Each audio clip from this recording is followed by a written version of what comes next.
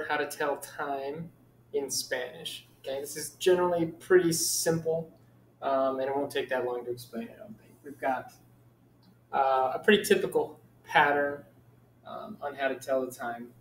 Okay, typically you're going to use this phrase, son las, and then you're going to put a number here. This is the number for the hour.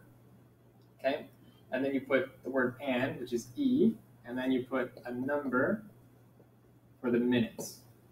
Okay, so in English you would just say it is 10, and then you say another like number for the minutes. You just say the number here for the hour and for the minutes. It's almost the same, except you say it is the number for the hour and the word and the minutes. So it is 10 and 10 instead of it is 10, 10.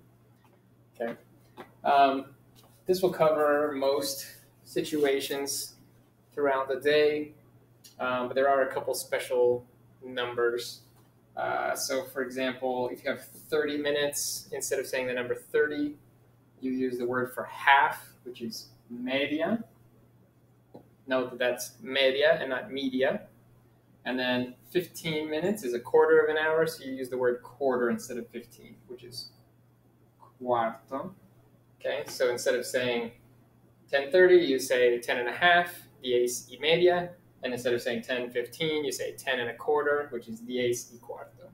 Okay, those are the two main ones. There's another special one. If it's 1 o'clock, okay, or any number of minutes after 1 o'clock, if 1 is the hour, instead of saying son las, you say es la, and then you use the feminine ones, which is una, y, and then put your number of minutes here. Okay. All right, so this is how you do all the main times. All right. It's also important to notice how to ask the question, what time is it, which is just que hora es. Okay. Note that in Spanish they say what hour is it instead of what time is it. So it's a little bit different phrase. There are a couple other special things here or there, but this is the main gist, and I'll have you guys practice that.